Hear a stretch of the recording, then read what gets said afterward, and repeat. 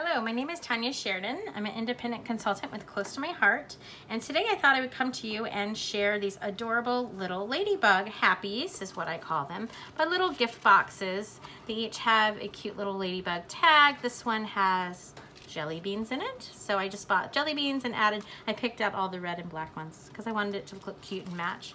So there's that little box. There is this one, which opens up this way.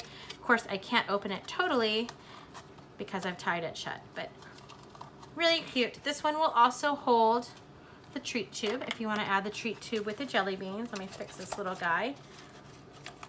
And then the third one sits up like this, and it has a flat back to it, and then it's angled at the front, and then the little ladybug just extends from the tag, and again, the little shaker can open. It does have sequins in it, and just a cute little gift. It could be for a baby shower or thinking of you or anything that you want, just cute little happies. Of course, you can take the entire process of these and you can apply it to a different collection, a different paper suite, a different theme.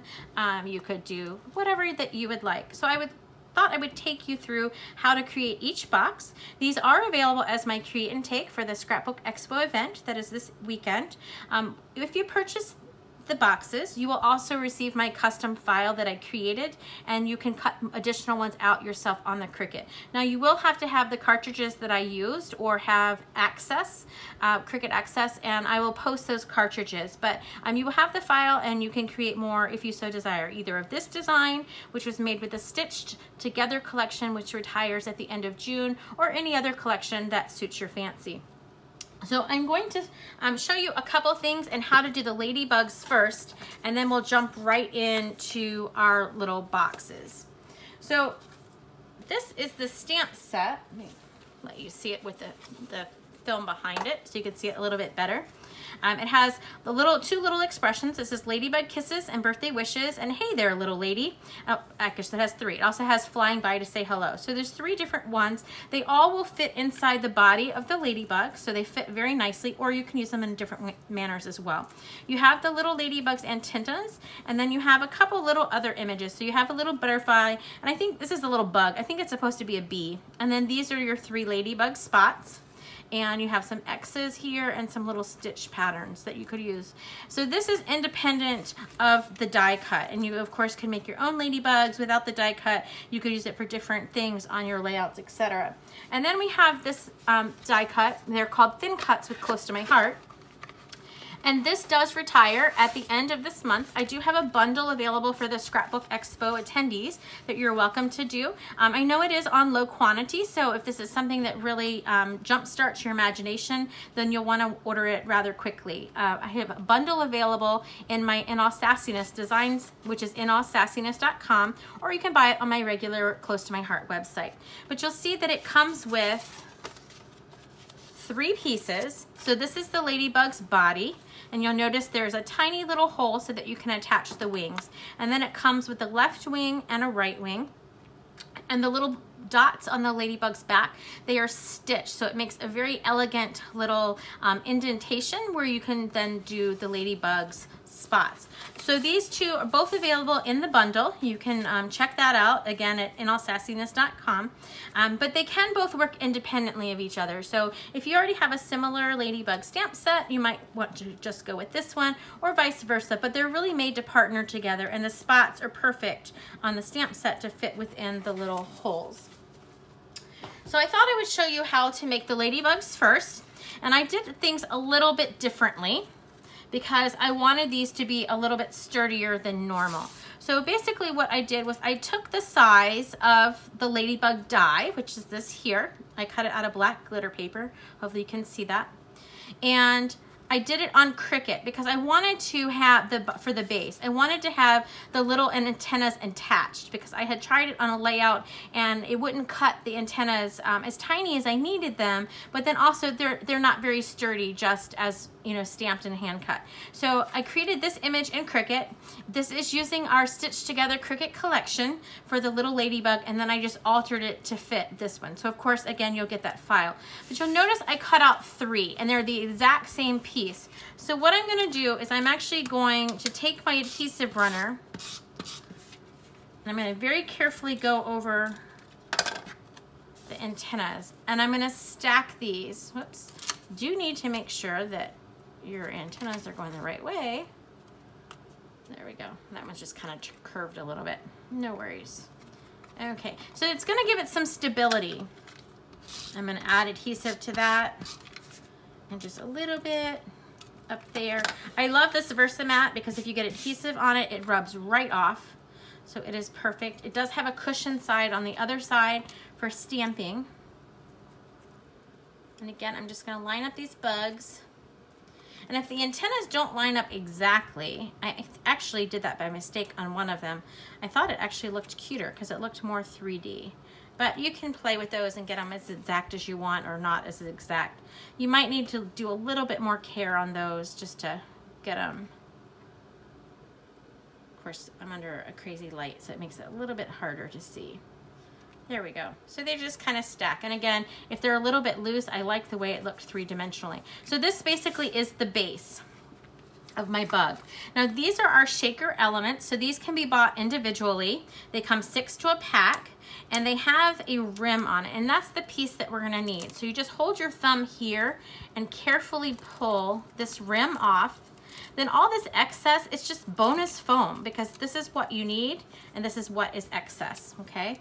So you're gonna put this right on this black base on the circle part.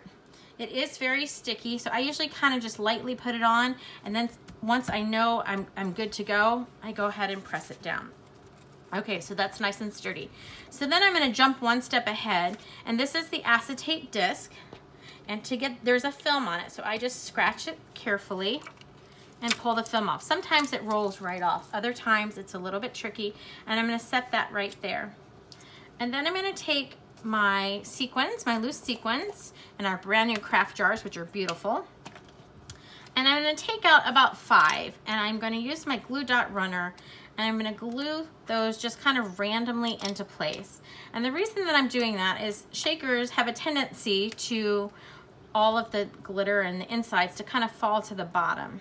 And when they do that, it's just not as pretty. So I'm going to put some in stationery. The recipient isn't gonna even know that, and they're gonna stay in place. It also captures some of the sequins, and it makes them kind of not all generate to one side or the other. And I love these because there's different shades of gold, there's different sizes, and there's some clear ones in there too. So that's about how many I want to add. Then I'm just gonna take, and you can decide how many shakers you want, how many sequins you want, if you want it to be really full or if you just want a few. I usually do a pretty healthy combination because I just think that these are super fun and adorable. So about that many. Then the next thing you're gonna do is you're gonna pull off this film. And when you pull it off, you want to be very careful because if you pull too hard, all of your sequins are gonna go flying. We don't want that to happen. And you're gonna do to the best of your ability, you're gonna line up this piece, press it down and see how it still shakes so you're all good to go. Okay, so we're gonna set this aside for a second with our body. And these fun things are the wings. There is a left and a right, so you want to make sure that you have one of each and not 2 of one kind because they don't work as well. I've been there, done that. And this is the little dot. So there's 3 different dots. Just for time's sake, I'm just going to use one.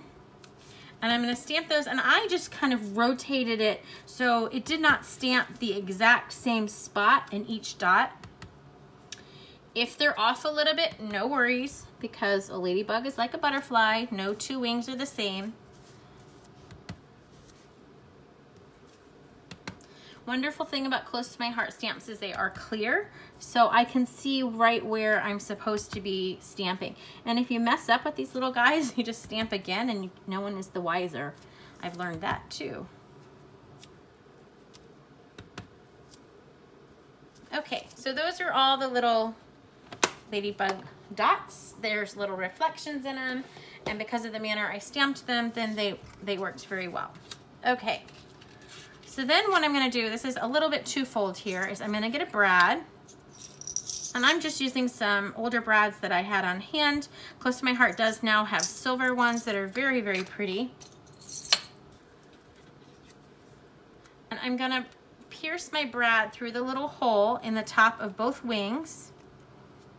And then there's a hole that you can barely see in the top of the body. And I'm gonna prong that brad backwards, if you can see that, just like that, okay? So now the next thing that I want to do is I want my head to be the same height as my body, and I don't want it flinging around. So we have this leftover tape, and I'm opting to put the foam tape on the ladybug versus the back of the wings because I don't want to overstep that bounds. And here I can see the definition of where it's gonna overlap this shaker element. So I'm just gonna put those there. Again, it is a very strong adhesive. It doesn't want to go anywhere, so you just want to be super careful. Now for this guy, you can use liquid glass if you want. I am going to use glue dots just for time's sake. And I'm gonna put those, because it's going on the acetate, I'm gonna just kind of put those about every inch all the way around the back of the black glitter body. I'm not doing anything with the wings, it's just the body itself. So I'm gonna get all the way around. I like the glue dot runners because I have pets. And every time I have a box of glue dots on my desk, I feel like they go off on the cat's tail and the cat's dragging the box everywhere. So the runners work very well for me. Again, liquid glass would work fabulous with this, but you do need to have time to allow it to dry. Okay, so this is kind of tricky. So what I do is I usually put the wings inside a little bit because I want to make sure that I get my top where it's supposed to be. And I'm just gonna line it up. And you'll notice I did not pull the film off of the top of the head. I wanted to make sure that I got this aligned first. Because that film is so sticky, it wouldn't have given me much wiggle room. So then I'm gonna slightly pull back the top of the body. Just like that. And then press down. So now my ladybug is nice and happy. Okay, so the thickness is making these antennas stronger, and then these pieces will open and shut however you would like. Now, that is how to make the tag. Now, a couple things, depending on what you want to do. So here I use this gingham, and I put that in my layer before I closed it up, if you want to do that.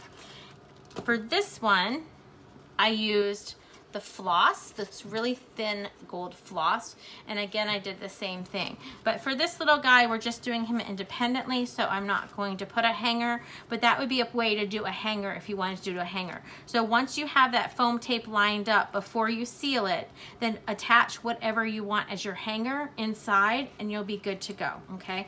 You could also use liquid glass to reinforce it. On one of them, I tilted it like this once it was attached, and then I just slightly poured a little bit of liquid glass in here, wiped it off, and let it seal around that floss, and it was a very tight hold. So those are a couple things that you can do. But this is the tag. You of course could hang it on a standard gift bag.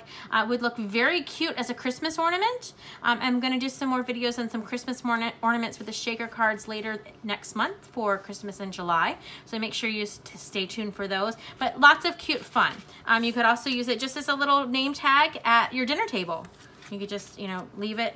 You can play with the wings a little bit so that they're more 3D if you want to do that. And I'll show you a couple other ideas how I use this at the end of the video. So I'm going to set that aside, and I am going to show you the tall box first. So that is this little box here. You notice the ladybug is attached with just a gold embossing floss. Okay, so for time's sake, I went ahead and pre-scored, well, let me take that back. The entire box is already pre-scored, but I went ahead and folded it and reinforced the scoring marks. And then I also used the red line tape, which is a very strong tape. It looks like this. You can get it, I usually get it at the expo. Call out to all of my other expo vendors because they have the best deals on them, but you can get it on Amazon, what have you. It's just a very, very strong tape. Typically speaking, if I have a lot of time on my hands, I prefer the liquid glass that we sell from Close to My Heart, but with doing the presentations, I need everything to be sealed to move on to the next step. So I went ahead and did that, and I'm gonna pull off the tape as I go. You, of course, can cut this out on either side if you want to cut it out again. And I'm just gonna fold these little pieces into each other. Typically when I do my folds, I will fold it one way and the other, just to make sure that I have maximum movement ability. So I'm gonna seal that piece there. This little flap is gonna go underneath. You wanna make sure you have crisp corners. So I always try to do that. These two pieces are gonna be a little bit trickier because you're kind of putting them down at the same time.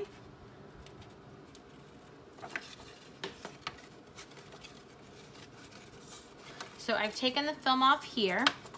This piece here I'm gonna tuck, but at the same time I need to make sure it doesn't stick until I have it completely in the corner. So I'm trying to get it into this corner here, and then once I know it's in the corner, then you can kind of manipulate it and create seams, okay?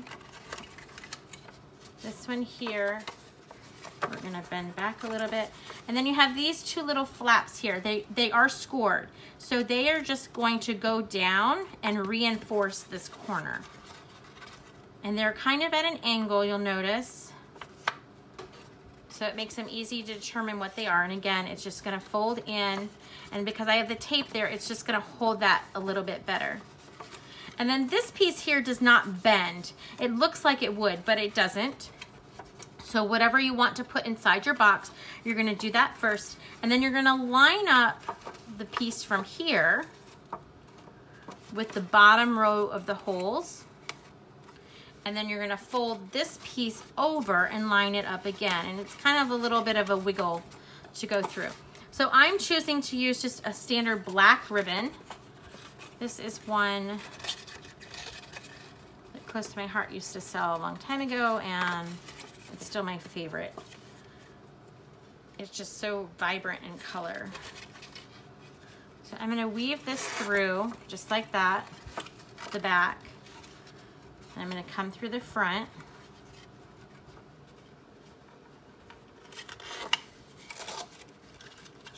I'm gonna tuck it down and go through the top layer, just like that, okay? So it's not super tight because I know that I have to come back and do that again on the other side.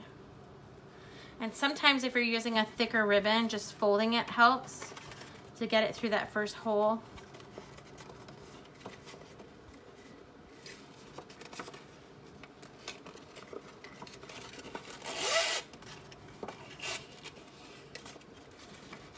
I'm gonna go back up through this hole again, just like that. And my ribbon isn't quite as centered as I want it, so I can kind of manipulate that. I do want my back to be flat, so once you have it through, you might have to tweak your ribbon a little bit so that it looks like a stitch. And then I just came to the front, and you can determine how hard you want your knot to be, if you want a knot or if you want to do a bow. This ribbon's a little bit tricky to do bows, so I tend to do knots. And then I just took my scissors and came back and trimmed it. I like the little angle look. And once you do that, you can kind of manipulate it more just to get the feel that you want. So then on the bottom, I used our thin cut scallop, which it is retired, but you can cut a scallop on your Cricut very easily. This was just my go-to die. So I'm lining it up on the edge. And of course you don't have to line it up. You can not line it up and have the scallops cut off, but that was the way that I liked it the most. When I do this, I typically try to do it this way and then cut off the excess so I don't cut myself too short, just like that. And then what I did is I wanted to keep that whole ladybug theme going. So I used these black and white dots. These are from the black and white dot collection. And I went, kind of need to pull this up just a little bit. There we go.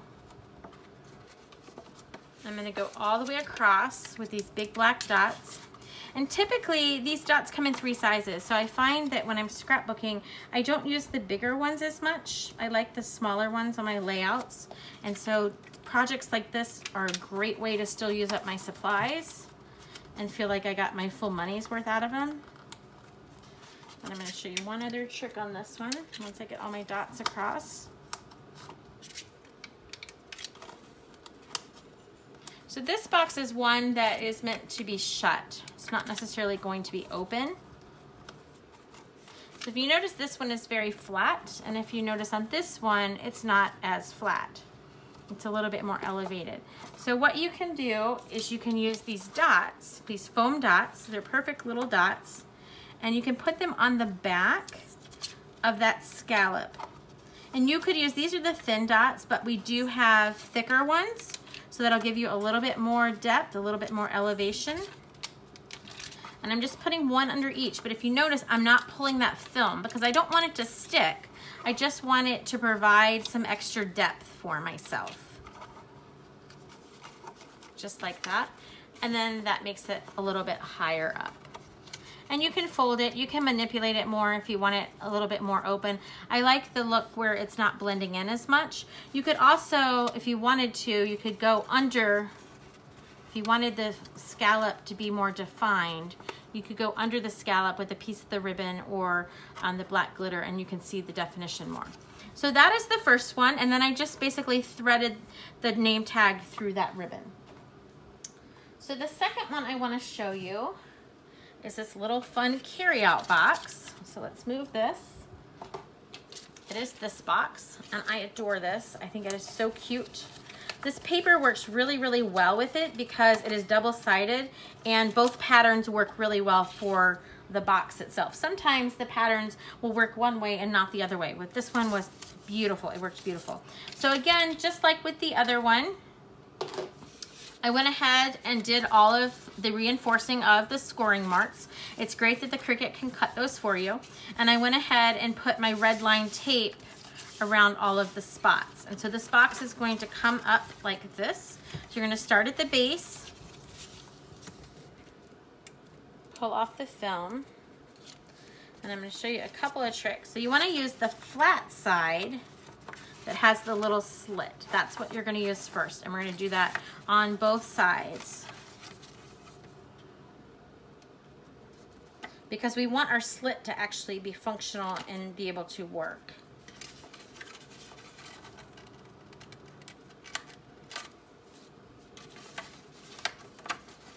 So we're going to pull this one up and seal that one just like that, and you'll see how these two pieces kind of hang out, right? So then you're gonna manipulate it so that this little notch goes inside that little slit. I think I got mine too tight.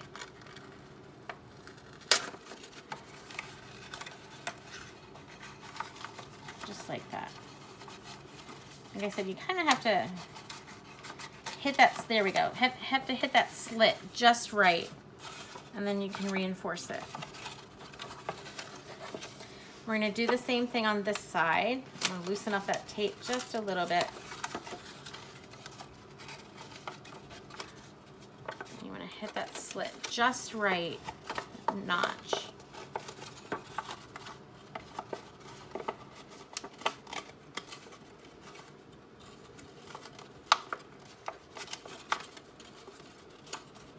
You might have to manipulate it a little bit from the inside. The second side, I always feel like it's a little bit, well, a little bit trickier to get in because you don't have as much to work with.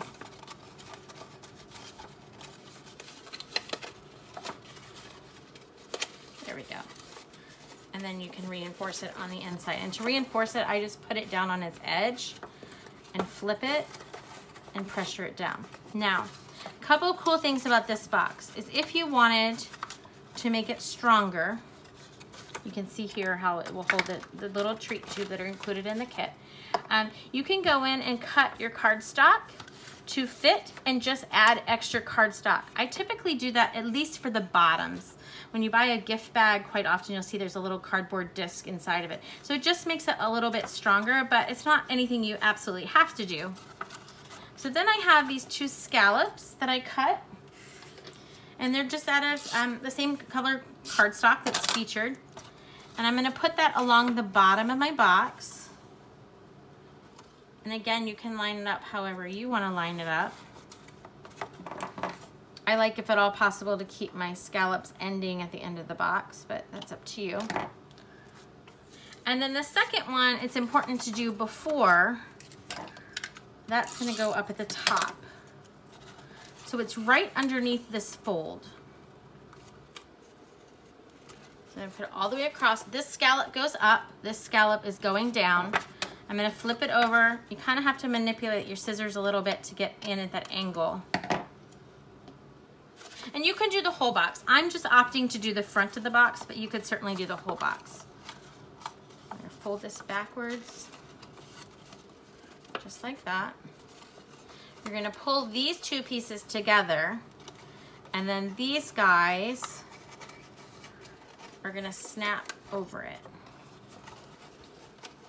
And it makes a cute little carry-out box. Okay, so that one popped back out. There we go. So then I went and I found, for this one, I didn't want to use black because I wanted the ladybug to stand out. So I have these fun red dots. And so I just wanted to accent a little bit. There are red dots in the pattern paper. I don't know if you can see that or if you have a glare on the camera. But I just put 2 at the top and 2 at the bottom. Give it a little bit of space. And then I adore this rickrack. This is also a close to my heart previous ribbon that has now retired. And I did 2 things. I tied a knot, didn't tie it super tight, just kind of a loose knot, like that. And then I attached the ladybug with a second piece. So I didn't try to tie it in a bow because it's rickrack, and I really struggle tying rickrack into bows. So I just wanted a knot, but then the ladybug is actually attached with the second piece. And she is right at the right height where she can just sit, and she kind of, the box makes her extend out like she's flying.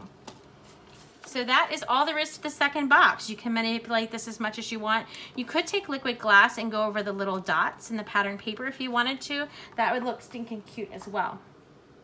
So this one is an old friend brought back. These are our treat tubes that we sold several years ago, and I'm just constantly looking for new ways to use them. I've bought some at other stores and so forth, but I like these the best. So your kit is coming with 3 of these, but originally when we came out with these tubes, we had a variation of a box, and of course those boxes are long gone. So I made my own in Cricut. I used the Artiste collection, and I measured it to make sure that the treat tube would fit. And of course you can sit that out just like that. It doesn't have to be the box, but I thought the box added some cuteness. So it's just a black cut, and then I cut my pattern pieces to match. And then I took the rickrack all the way around, which just somewhat secured it. So again, you would get this file. I took the liberty to go ahead and do the box. Cut it out, again, score it, and do the film. The original Close to My Heart boxes were narrower on, maybe not in height, but on all of the perimeters. And I felt like they tumbled a little bit. They were very cute. They looked very balanced. Of course, they didn't have my giant ladybug on it. But I felt like they were a little bit unbalanced, especially for the weight of the ladybug. So I just widened it and kind of made it my own. I was very happy with how it turned out. My daughter keeps taking it. But these would be really great for like neighbor gifts, or quite often I like to give my FedEx drivers just a little happy. So something like that. Maybe make a few and take them to an assisted living facility. So I'm just gonna fold each piece inward as I go. I love this style box because it has so many possibilities. I like cutting it out of the solid and then adding the pattern paper. And truly, the pattern paper is just the leftover spots from where I cut out the other two boxes. So I was getting the most potential out of my paper. So this box is not going to be opened. So the other two styles I showed you, we had to leave it so that they could be opened. This one is going to be totally sealed.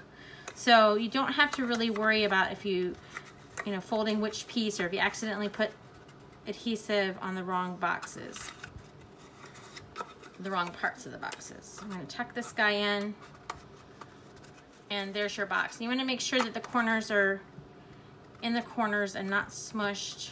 And so I just kind of reinforced it like this. I have all four corners, and I'm just pressing down both sides to make sure it fit. So then the next thing that I did was I cut this little piece. I designed it on the Cricut to fit exactly around the hole because I didn't want the boring black on top. There's so many things you guys can do with Cricut once you figure it out. I use them in every aspect of my business and pretty much of my life. Okay, so it works like that. If you feel like you need more adhesive, you might want to do like a glue dot or liquid glass in just the corners just to make sure that it holds down. Then I'm going to take these pieces. Again, these are just scrap that I made work. I have the same border, so I think they're 1 1/4. I will give you the instructions, but I think they're 1 1/4 by 2. And I'm just going to alternate the pattern all the way around. If you don't have a pattern paper, you could use a cardstock. Just switch up the colors a little bit, or you could random stamp on it if you wanted to random stamp on it.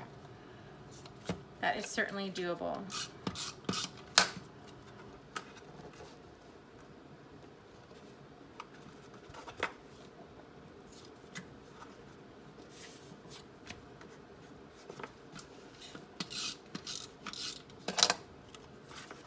I do want to make sure, and I did this one opposite of the other, but I want to make sure that this pattern is going in the same direction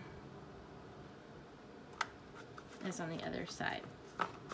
And that is all it is to it. So that's the cute little box. For this one, I was a little bit sturdier. I have the rickrack coming from one side of the ladybug to the other, and it kept sliding after I put it in the box. So what I did was I just took a tiny little glue dot and glued the ribbon to the treat tube so that way it would stay. You can either extend it down like this, or you can have it kind of sit up on the platform, which is what I had mine. I actually sat it up, I don't know if you can see that, but I actually have it sat up at an angle so you see both sides of the pattern paper, and that's how I had it on my desk. So that is the cute ladybug. I wanted to show you before I sign away a couple other things I've done with this die. So this is one of my cards. This is also available in my shop. And so this one, the little wings open, the shakers, and then of course it opens. And there's another variation of this one where the sentiment is actually inside the ladybug. And then this is my ladybug love. And you're not gonna be able to see the whole thing at one time. So I'm gonna stretch it as far as I can. But this layout is called Cute as a Bug. And of course you could change your title if you didn't have a cute necessarily. But it has the beautiful Gerber daisies that are done with the shimmer brushes and miniature ladybugs, which are also from our Stitched Together Cricut collection. Has some flip flaps. And then I love this cascading, I don't know if you can see it from the glare, but I love this cascading flower, and it has the shaker rims, and then the ladybug down at the bottom with the shaker elements, and then of course flip flaps to boot. So those are several different ways that you can use this die beyond using it in the gift boxes. So I hope you guys will have a great day. All of the products can be purchased, or the kits for all three of these can be purchased at www.inallsassiness.com. Have a great day and make it sassy.